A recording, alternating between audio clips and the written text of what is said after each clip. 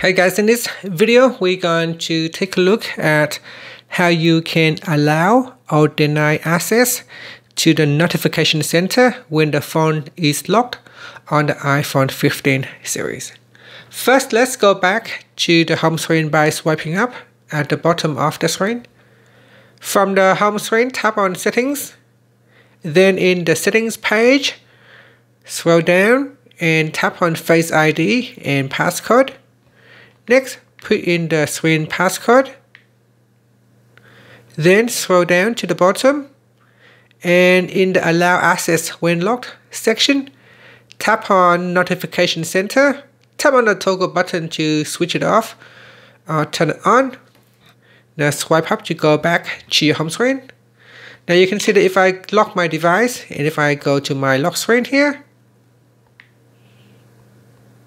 on my lock screen, if I swipe up, I will be able to open up Notification Center. Now if I turn off this feature,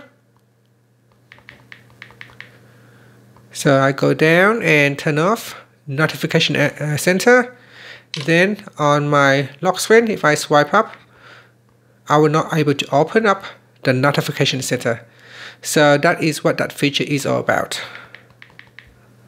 And that's it. Thank you for watching this video.